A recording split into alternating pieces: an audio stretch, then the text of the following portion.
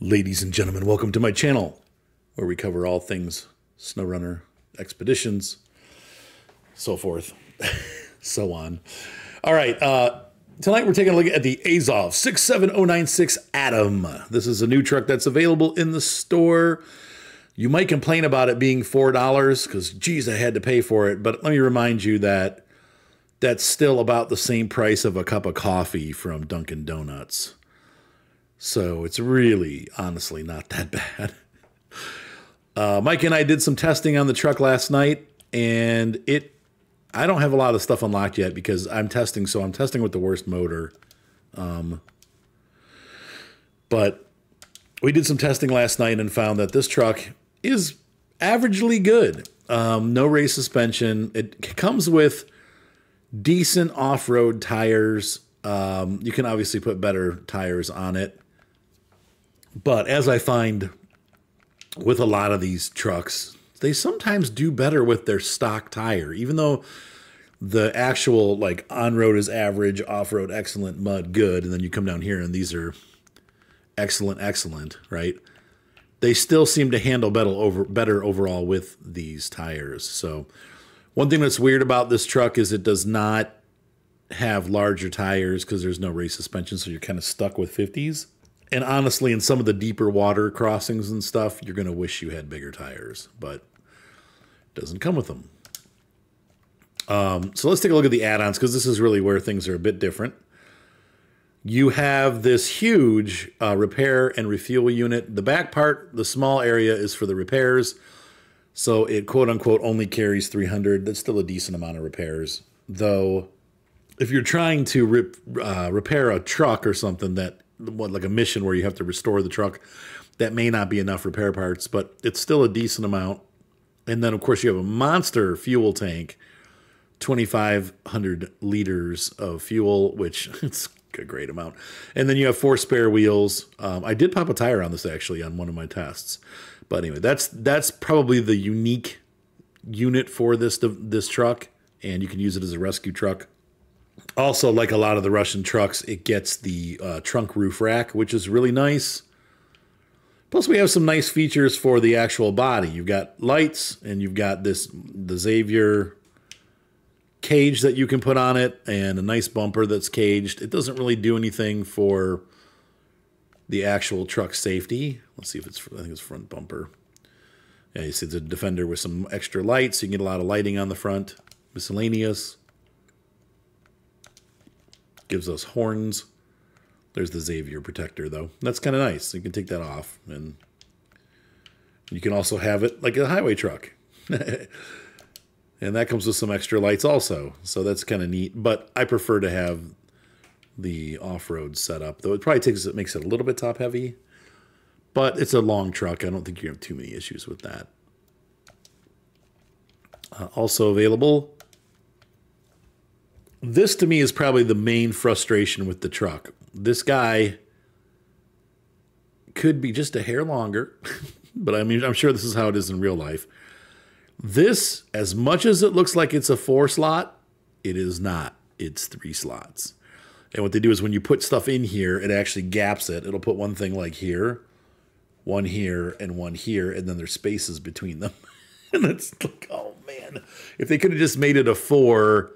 A lot of the trucks that are single bed are 3, but it makes it that the twin steer just has a 1-up on this truck as far as cargo capacity. However, it still has the trailer hitch, so you could pull behind a trailer that carries 4 more slots, and it's capable completely of doing that. Mike and I were pulling seven loads of 7 items and had no problem getting through the map. So. Here we have a large crane, log loader, 2-slot and 3-slot flatbed. I don't know why you would get the 2-slot. However, you could do this, so this is kind of cool. So we're going to put this flatbed on. And then if you get the crane, now this is an interesting thing. The crane actually goes on the back of the truck, which is how a lot of European trucks are set up, Ivecos, stuff like that. And then we have our typical saddle high, saddle low. So you could technically even do this. You could take a fuel tank And I think, oh no, you can't. Okay, so it doesn't let you do both. That sucks. Anyway, those are the options. You got, I don't know why you'd pick the smaller of the logging carts, aside from maybe we can do that and then the log crane. Let's see. Nope. How about this in the log crane?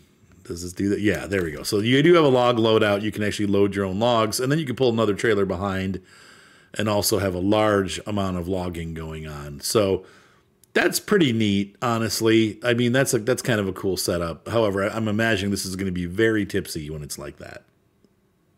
Let's take a look at the different paint schemes that are available. We have the typical Russian purple. Oh, and the body matches, by the way. I forgot to put the trunk back on. This seems to be a popular scheme in this game. Purple, pink, and blue. And then we also have, I like this one. This is one of my favorites. This is real outgoing. We had this one on before.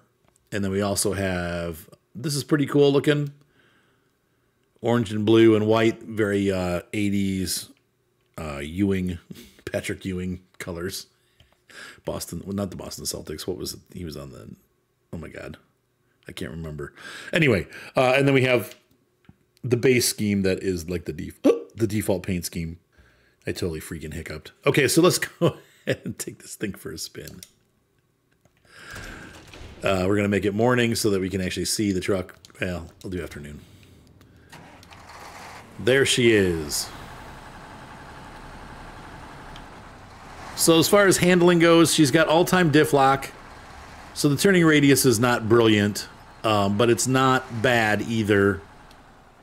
And it's, you know, you can back in and out. Once again, it's a little shorter than the twin steer, and it definitely turns a little bit better. If you're used to driving any of the twin steering vehicles, you're not going to have any trouble with this thing. Micah took the 8-wheel drive Tatra that's all-wheel steering, and I took this and followed him. And aside from the fact that somehow he just drives faster than I do, I didn't have any trouble navigating the places that he did. That truck does turn a little bit better than this one, but it's also shorter. So, but it wasn't real noticeable. So you can see on the road it handles well. It's not a very fast truck. It's kind of a mid-speed truck, but it's designed for off-road and bad road usage. So here's the cab.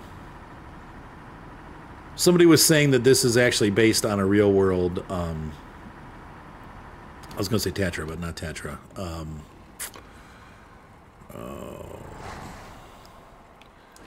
It's the same company as Cam is. Maybe it was Tatra.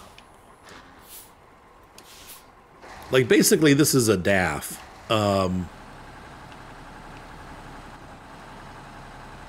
But that would also be Tatra, because Tatra uses the same parts. But we do have the Tatra brand in the game, so I'm not sure why they would not just call it Tatra. So anyway, who knows? There's some licensing issue going on there, and they don't want to deal with it. So, but yeah, I was going to say the Tatras are the off-road trucks. Let's see. I want to take us into a bit of a mud area here. So we're going to cross the bridge and go over to that farm and see what we see.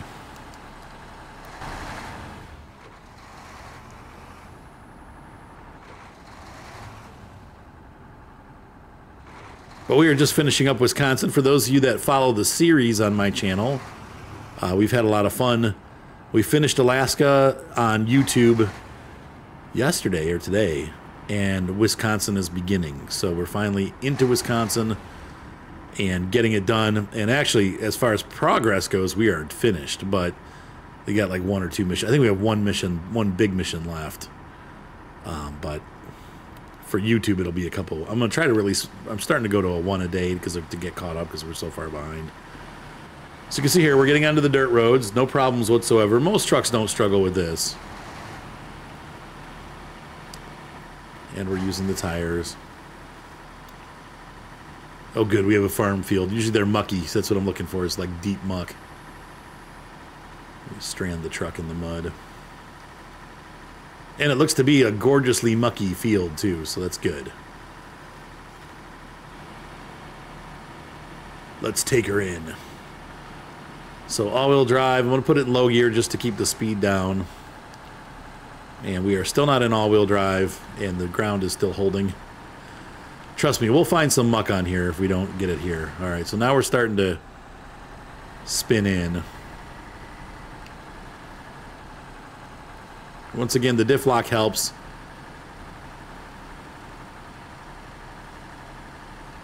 And the tires are great. Once again, they're really, really good tires. That may bug some people. It seems like they give you trucks, though. With the DLC trucks, they always have good tires, so...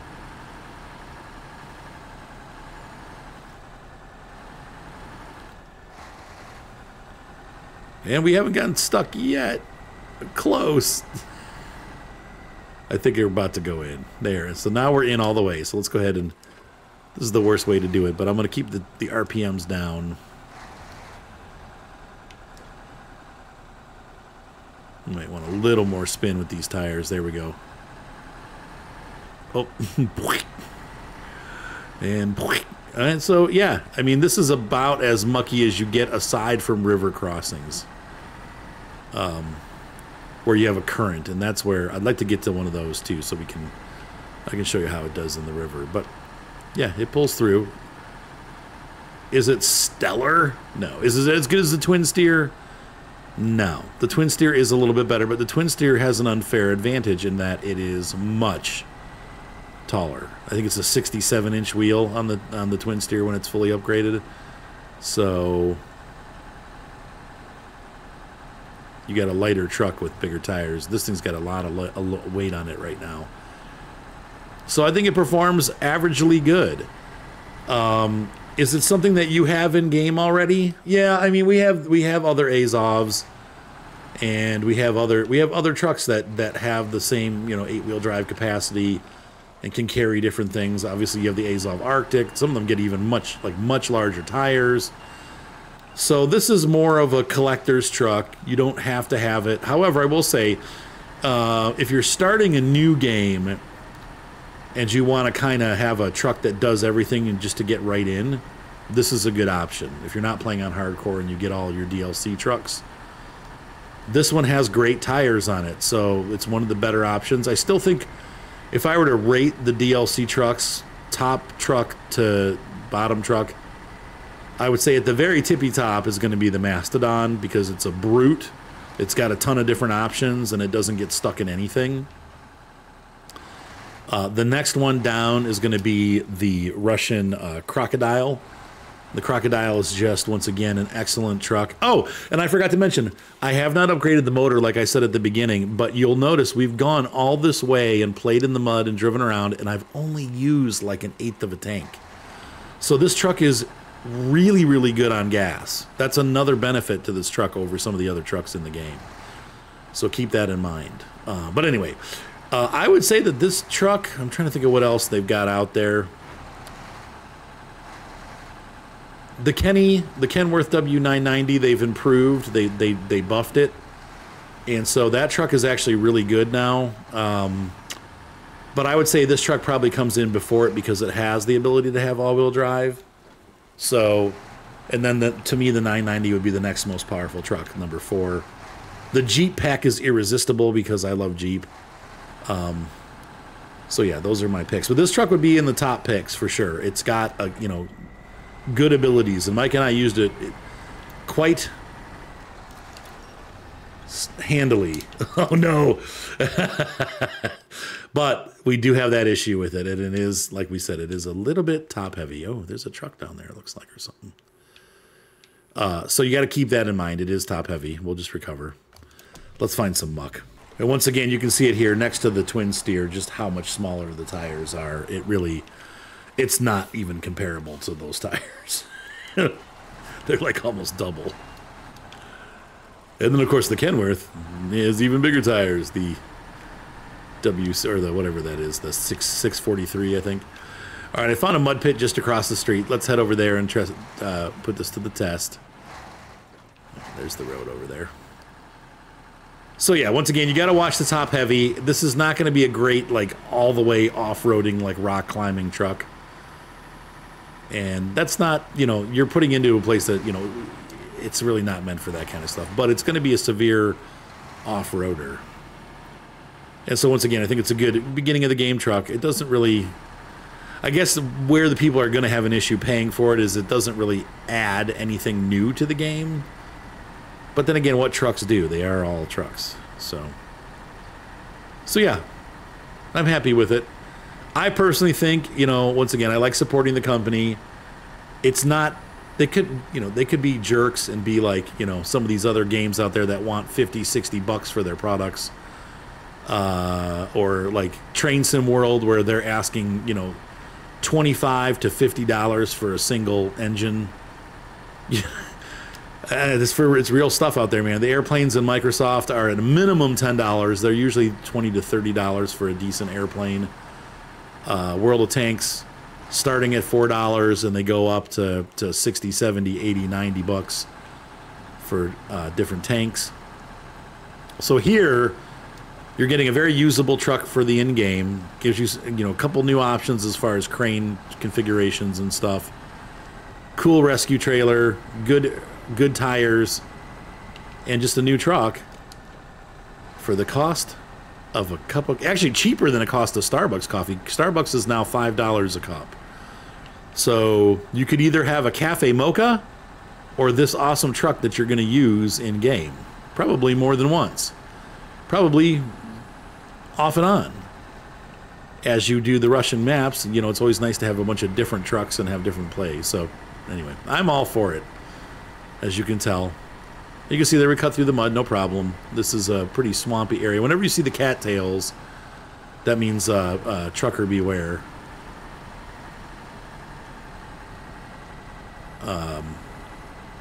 Obviously, there's real deep mud that you get stuck in, and it does okay. Just like any truck. It has a little bit better chance than some of the trucks at breaking free, but some of the smaller American trucks are going to get stuck. But this one, she's doing pretty good.